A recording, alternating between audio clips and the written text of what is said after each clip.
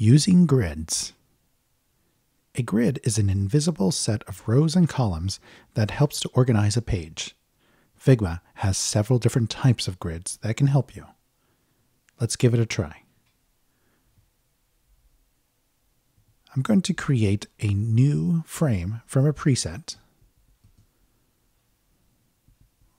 Under Phone, I'm going to select iPhone 11 Pro Max. In the design palette on the right side of the screen, I'm going to find Layout Grid.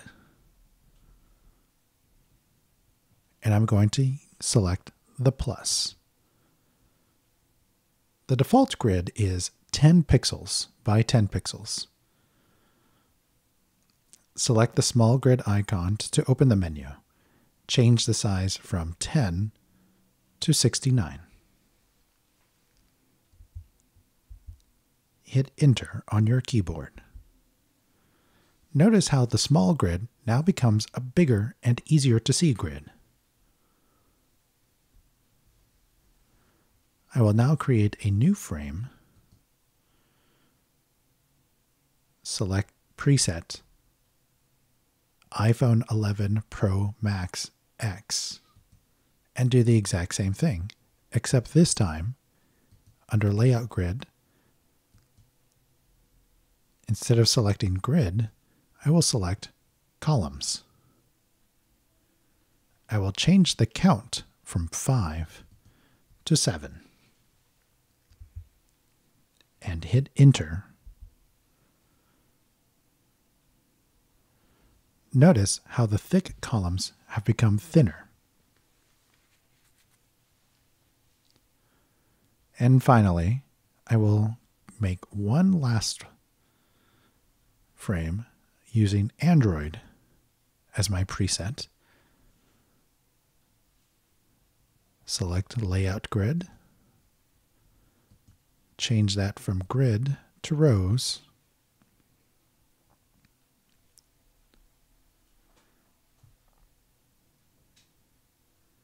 Change the count from 5 to 10.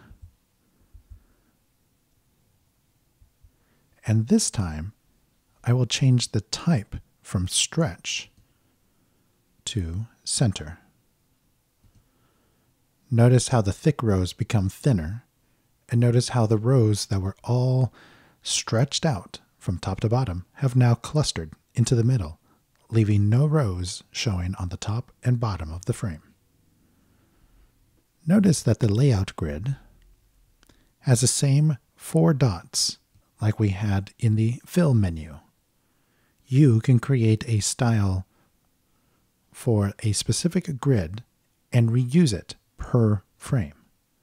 So here, if I select Android 1's grid, create a style, and call it